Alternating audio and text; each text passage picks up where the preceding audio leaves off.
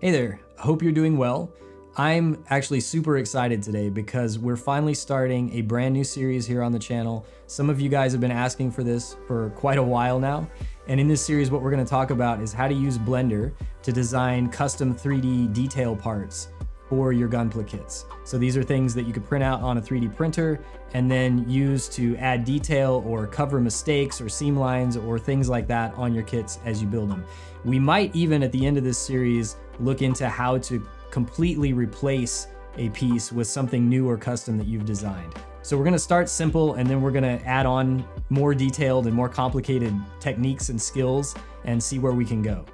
But before we get started with the first project, here in this intro episode, I wanted to go through a couple of things in Blender's settings and preferences that I've changed. And so that if you're following along and you want your Blender to look exactly like mine, you can make these changes as well. We're also gonna install a plugin, an add-on for Blender that is gonna be very important and actually crucial to the workflow that we use in these modeling projects. So you'll wanna do that as well, and I'll take you through that in just a couple of minutes here. And then the other thing I wanted to do before we get started is just encourage you to follow along in Blender if you can. I think that the best way to learn these techniques is to do them yourself.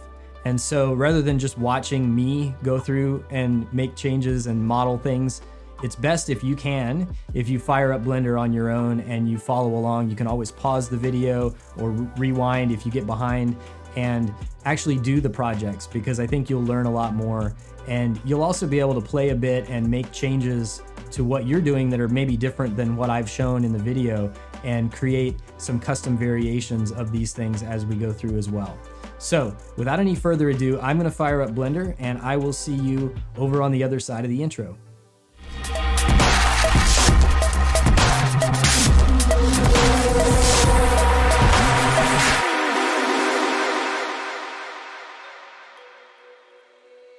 All right, here we are in Blender with a new empty file loaded. So we've got our default cube and our camera and light here. So this is what you'll see if you've just installed Blender and you're loading it for the first time.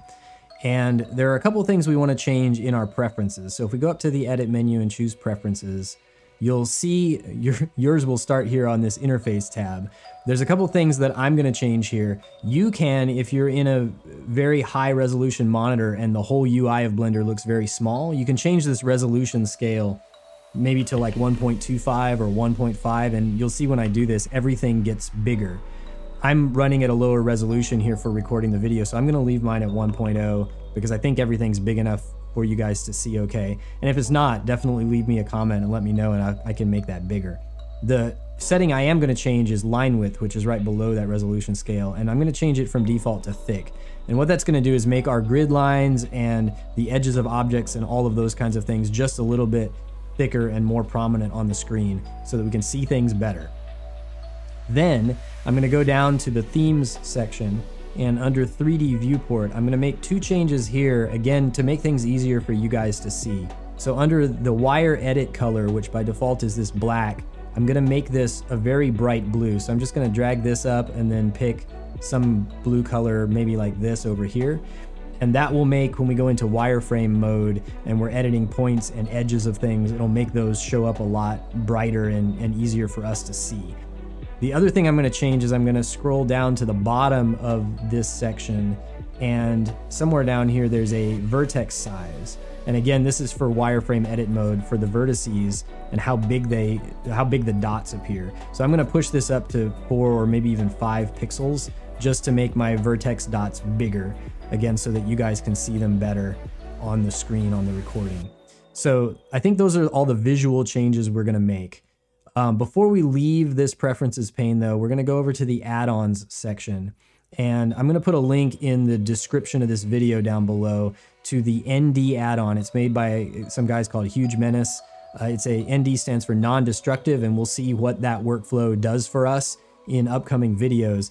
But this is something we're gonna use pretty extensively throughout this series to create and manipulate shapes in our 3D view. So what you're gonna wanna do is download the zip file for that plugin, which you'll get to from the description down below, and then hit the install button up here and just point it to that zip file that you downloaded. And once you've done that, this 3D View Huge Menace add-on will appear here in the list. You want to make sure that it's checked like this, and then I will roll this down and show you one change that I've made to the preferences. So under the UI preferences here, the overlay DPI is by default 72. So this overlay, I'll show it to you in just a second. It's something that shows up next to our mouse cursor when we're doing different operations with ND.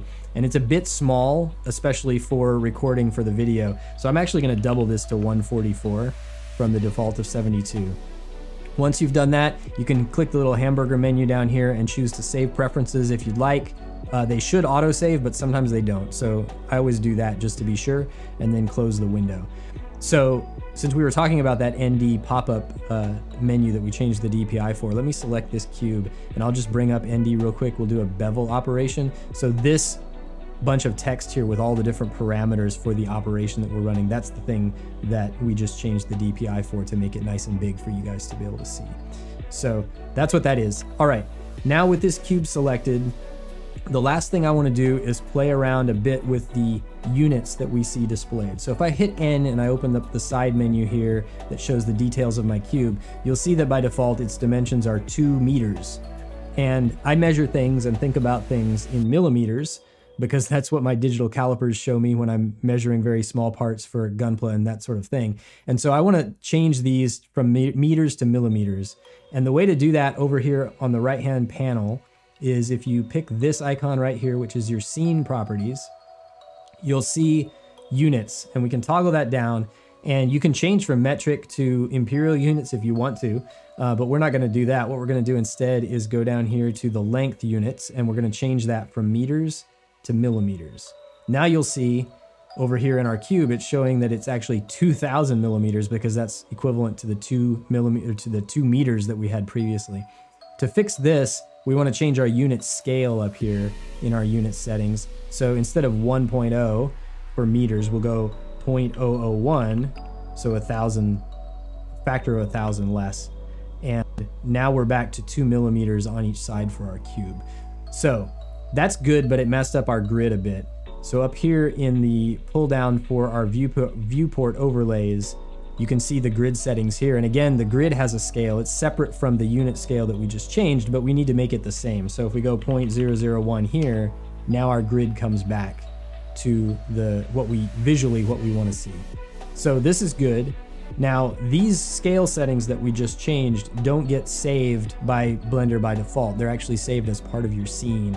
And so in order for these to be persistent and to work when you load a new version of Blender or when you start a new scene, we need to save this. And so what we want to do is go over to the File menu and go down to Defaults, and you can save the current file as your startup file. So what this is going to do is save what we're looking at right now, this camera and light and default cube, and all of the unit changes that we just made. And it's going to save those as the file that Blender starts up with and that gets used whenever we create a new scene. So if I do this, it's going to ask for confirmation. Make sure to click a second time to confirm that. And now this scene with these unit changes is what's going to show up whenever we restart Blender. And we can actually, if we want to, go and say new general scene, and we won't save this one, and we'll see that that same settings with our units and such have been loaded. So as a side note, one other thing you can do if you'd like, you can select all of this stuff and delete it, and then save this as your default scene so you don't get that default cube and camera and light as part of your default scene when you start up Blender. So if you want to start up Blender from a completely clean slate, and I like to do that, so I'm going to do that here, save this as my startup file, and now we don't have to delete that default cube every single time we create a new scene. So I think that's everything we need to get started. This will put you on the same playing field that I am as far as a baseline of settings and everything. And next video, we'll get started with doing some real projects. I think it's going to be vents first, so we'll see how that goes. I'll see you then.